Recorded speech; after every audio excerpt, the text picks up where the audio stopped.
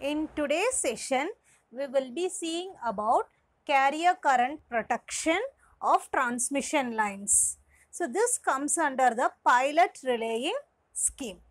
Now, here, if you could see, it is mainly used for the protection of your EHV and UHV lines, extra high voltage and your ultra high voltage lines. Now, if you could see here, the speciality is that whatever is a power line that has to be protected, the same signal is going to be used as a transmission of signals for the carrier wave. Okay, so we are going to use the same high voltage line as a means to send the carrier signal for protecting the power system components. If you could see here, the frequency range which is used is as high as 50 kilohertz to 700 kilohertz. Okay, so what is the reason why we have to choose this range? It is because below this range, if I am going to use, the size and the cost of the coupling equipment becomes high. Whatever the coupling equipments I am going to use, it becomes higher. So, whereas above this range, if you could see, there is a considerable transmission loss and signal attenuation. Okay, so the transmission loss which is going to be incurred is considerable. Okay, and the signal attenuation, which is an important factor in your carrier wave, it is attenuation is also less, is quite considerable, right? Now, if we are going to move on to this carrier current protection scheme, here two operating schemes are there. Here if you could see, one is your carrier blocking scheme, another is your carrier intertripping scheme. So, if you see this carrier blocking scheme, it is nothing but if my carrier signal is going to prevent the operation of the relay, it is going to prevent the tripping. If I am going to use a carrier signal for tripping the operation of the relay, then it is called as your carrier blocking scheme. Okay, whereas whenever I say it as a carrier intertripping scheme, it is nothing but if I want to initiate the tripping. Okay, I want that particular section to be isolated in case of a fault. In that case, I will go in for this carrier intertripping scheme. Right? Now, this carrier intertripping scheme, the other names for it are transfer tripping and permissive tripping. Okay. So, the carrier intertripping scheme means from the name itself, it should be clear that if it is going to initiate the tripping of the relay, then it is called as your carrier intertripping scheme. Now, we will move on to the what is the advantage, why we have to go in for the carrier current protection. Okay, if you could see, so this means to be a fast and superior method when compared to the distance schemes. You know, there are three distance schemes, mainly the impedance relay, reactance relay and your Moore relay. Okay, wherein if you want, you can also use these relays for a three-stepped distance protection. Okay, so if you consider this distance protection, it is going to be a non-unit protection. Okay, whereas in case of your carrier current protection, so here the discrimination is going to be absolute. It is going to detect only the fault within its own zone. Thus, it falls under your unit protection. If you could see the carrier current protection, the power level what it has used is only 10 to 20 watts. Okay. Now, moving on to the what is the disadvantage of the earlier scheme and what is the necessity for us to go for the carrier current protection scheme.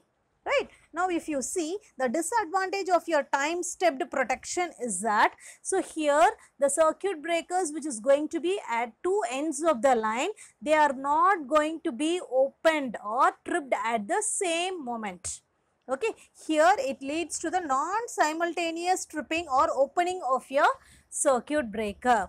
So, if circuit breaker is not going to be opened at the same time means what will happen? In case of my circuit breaker, I will have a fixed contact and a moving contact. Okay, it is not just like that you are owning the switch of a fan or a light. It is your real-time power system. The high voltage is going to be carried in your lines. So, whenever there is going to be a fault, and the moving contact is going to move apart from your fixed contact in a circuit breaker, the main problem is that immediately the line is not going to be isolated in case of a fault. Why?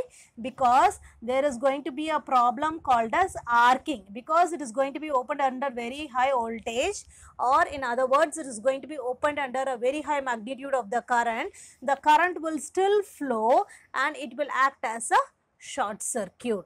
If this is going to act as a short circuit, what will happen? So it will damage the components to which your transmission line is connected. Okay, so only depending upon the arc quenching medium, you will be having different types of circuit breaker. Suppose if I am going to say it as an oil circuit breaker, then oil will be used for quenching the arc as soon as possible. Now, if you are going to see this, because of this non-simultaneous opening of your circuit breaker, here whenever it is going to be opened under your high magnitudes of your power parameters, what happens? Here this deionization of the gases will be there. Okay, the arc has to go. What happens? So this arc has to quench, because whatever the liquid, suppose if I am going to take it as oil circuit breaker, this liquid will go and quench the arc. When it is quenching the arc, what will happen? So the liquid will be converted to vapors. So whenever it is going to be converted to vapors, what happens? The carbon dust particles will get deposited in the oil itself.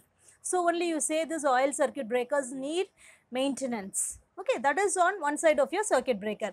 Whereas when you compare with your carrier current protection, what happens? So here you have the deionization of the gases. So this should be properly quenched as soon as possible.